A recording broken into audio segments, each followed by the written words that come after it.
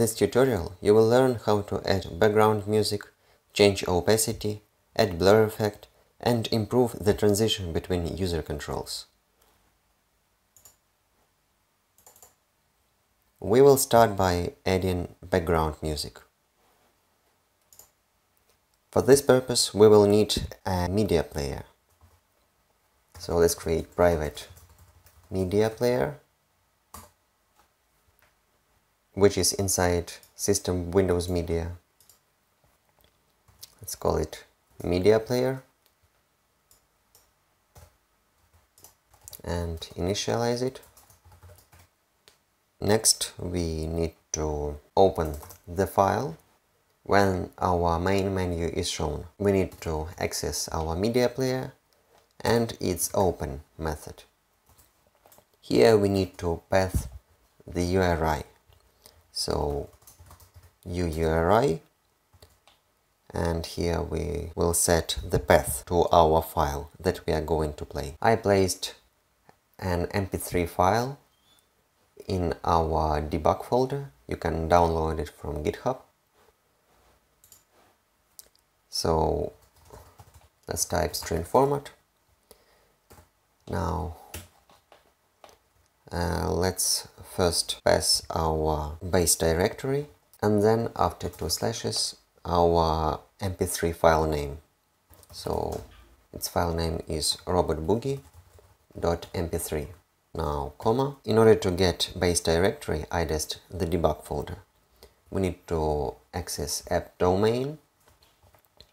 Here we access current domain and base directory. Good.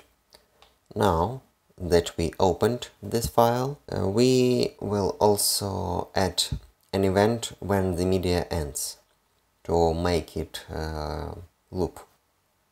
So media player, let's access its media ended event, and we will add a new event handler called media ended.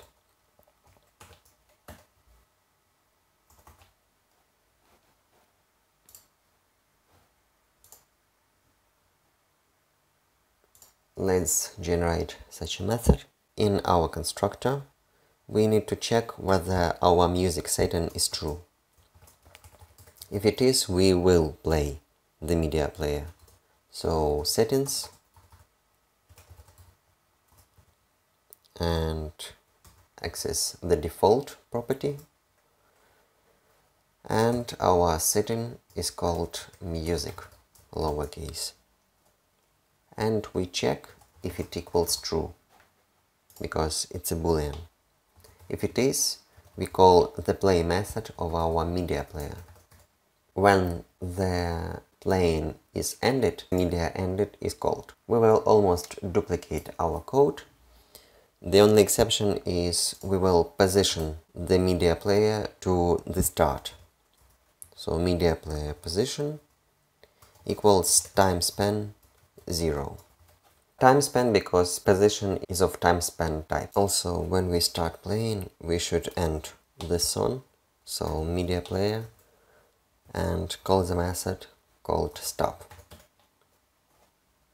Also, we need to fix one problem. It refers to transition. The problem is that we call the content property of this user control. Instead of switching the content of this user control, we in fact should switch the content of the window. The window is a parent of this user control. So parent as window dot content equals new user control select pet. Also, let's modify the options click event. We will change the opacity to make it semi-transparent. So this opacity equals 0.4. We will add a blur effect to it. So this effect equals new blur effect. Next we create window options, and at the same time we will modify two properties. We will set the owner of the options window to be the main window. So this parent as window. In addition, we won't show it in test bar. And after it, we show this window. After we have shown it, we need to reset the opacity. So this opacity equals 1 and this effect equals null.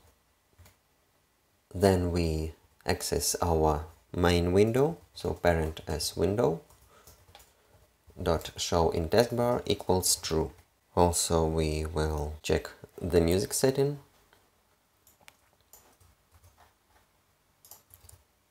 In case we changed it, so bool settings default music equals false. If it is false, we need to stop it. Else, we will position it to the start and play it. Also, we will check the windowed setting in case it changed. So, if windowed equals false, we access our main window, so parent as window, and we change its window style to be none.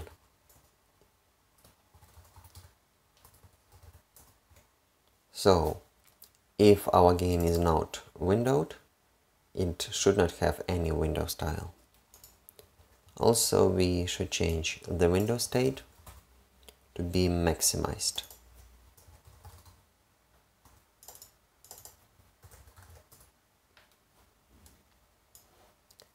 If it is windowed, we do vice versa. So window style should be tool window and window state should be maximized as well, just in case. We need to remove our legacy code, so we don't need button creator click and button version click, because we don't have these buttons anymore. Instead, we have button website click. This one should be simple, so we need to access our process. So process.start. Next actually it's similar to this one, except we need to access link, its navigate URI and its absolute URI. Let's check how it works. So options, here you see transparency and blur effect at the same time. If we change the windowed setting, our game became windowed. If we change it again, it's not windowed anymore. Music doesn't work for some reason. Oh, I accidentally mistyped the file name, so be careful here. And yeah, here you hear it.